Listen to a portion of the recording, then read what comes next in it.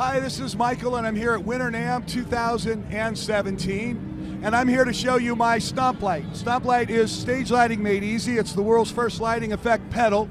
It's DMX compatible.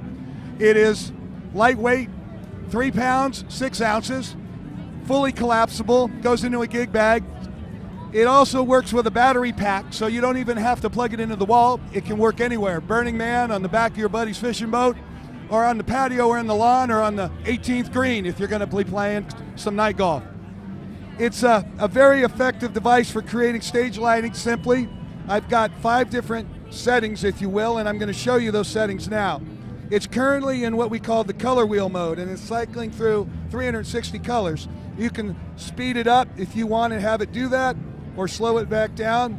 This is the set it and leave it mode for your gig or your environment. Just let it cycle through, and when folks are taking social media, grab an Instagram or Facebook, you're going to look great. The next mode, we'll hit the mode button here with your foot, my finger. Now we're in solid color mode. Solid color mode has red, orange, yellow, blue. There's the blue, there's the green also. Indigo, white for load out, so you can bathe the stage, find all your gear, load out safely. And then you actually can create a color and add it to the palette as well. The next mode is sound active, the classic color organ. In this mode, we have a spectrum analyzer. Listens to the sounds, matches them up with colors. There's 8 different presets.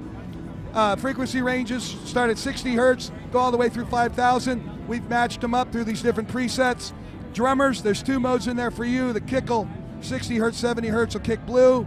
The green will kick in the 500 to 1500 range, and then above 2500 you'll get a nice demon red. So this really affords the classic sound active. This is great for mobile DJs too, to create sound responsive lighting, and it's adjustable in its gain. So depending on the loudness, how soft things are, how loud they are, you can adjust that gain and get responsiveness from it. Where it's Winter NAMM right now, where it's a cacophony of frequencies, that's why you're seeing all this, all these different lights and colors all at once. The next mode takes you over to the instrument mode. I'm a guitarist, or if you're a keyboardist, or if you're a DJ, anything that takes an input signal, you can come right back in the back there. It's very clean. I run it parallel off my tuner personally, but you can run it in line. And that allows you that same sound activity directly to that input signal. And again, the gain structure can be adjusted with that knob. The 5th mode is the DJ, and we have what I call the DJ. We have the strobe, and the strobe you can speed up, slow down, whatever you want to do. So those are the 5 modes. Now let's say you don't want a strobe. Well, one of the things you can do with our product is simply you can use the user configurations, and you can disable any of the particular effects by simply holding down, say, the on off and the mode when you power up, or the mode and the color when you power up. That includes turning one of these into a slave or a client. Those of you that are running DMX and want to put this in your line as a slave, you can. Or if you have multiple ones of these and you and a partner want to take turns being the controller for your set, your first set I'll do it, second set he'll do it, you can take turns and have one be the slave and one be the controller. This also will work with most of your DMX 512 systems out there as a slave. User configs are great. So the only other thing I'll let you know is, again, we can use a battery to pack this. We have lithium-ion battery packs that last 7 hours, so it affords you ultimate portability. It's built like a tank. This is powder-coated aluminum. There's no real plastic on here except our diffuser, which softens the light.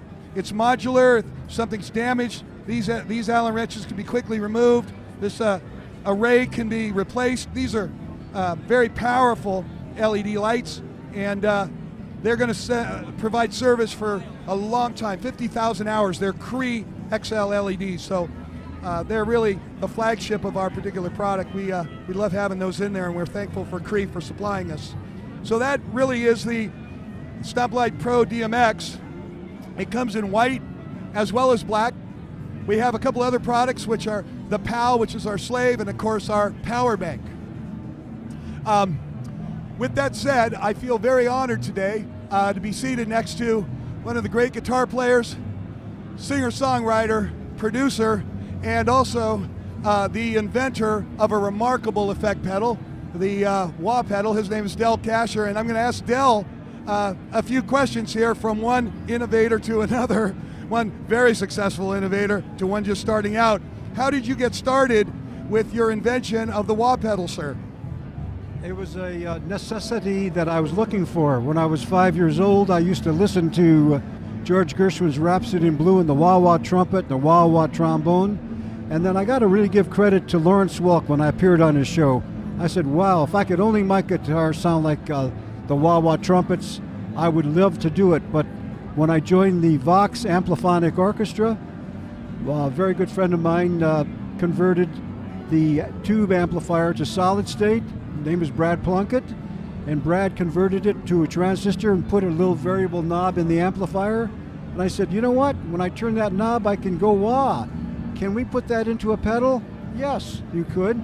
So I said, great, that's what I want to do. So they handed me the pedal, and this is me in my garage, and I'm thinking someday this might be really famous. And this is me in my garage in the Hollywood Hills in 1967. And I really was knew it was going to be a great idea. And then when I played it for James Brown, he said, but Del, why do you want the guitar to go wah? It doesn't make any sense. So I went to everybody. They said, why do you want the guitar to go wah?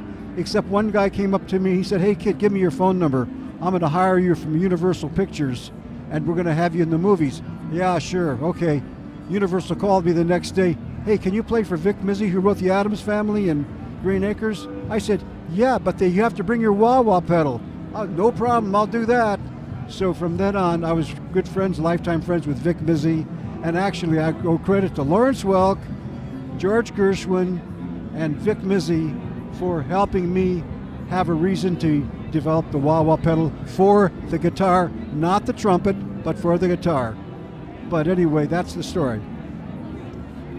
I have to ask you, from a young innovator bringing forward a highly disruptive product, a lighting effect pedal, I'm finding a lot of people are skeptical, confused.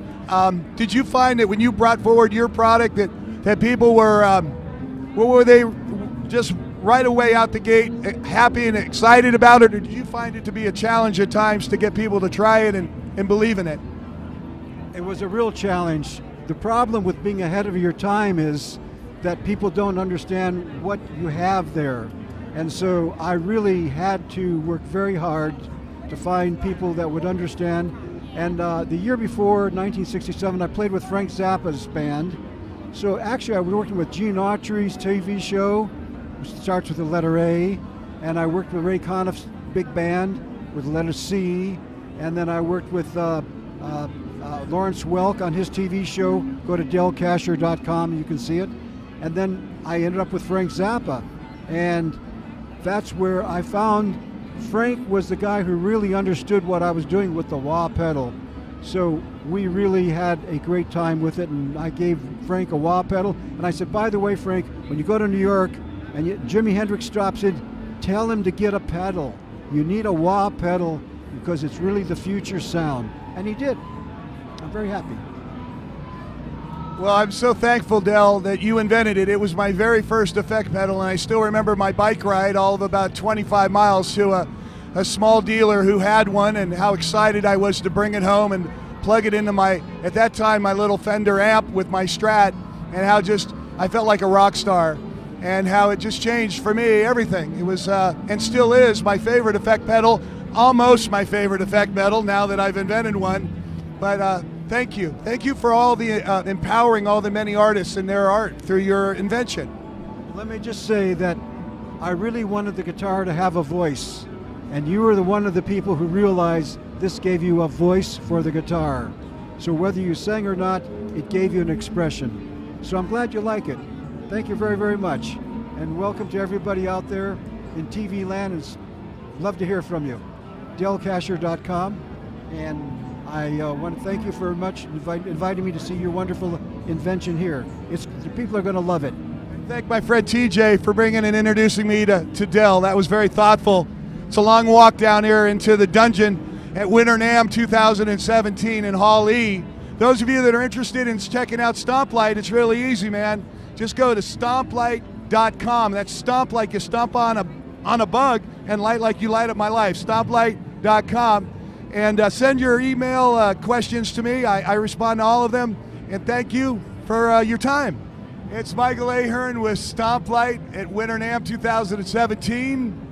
Hey, this is TJ McGann, and I'm so grateful to bring these two great innovators together at Winter NAMM 2017. Hello, it's great here to be at NAMM, and it's a really honored to be talking to everybody out there. I hope that you enjoy what we were talking about, and hope to see you soon. Thank you. And you're watching the Musician Network at Winter NAMM 2017. Stay tuned.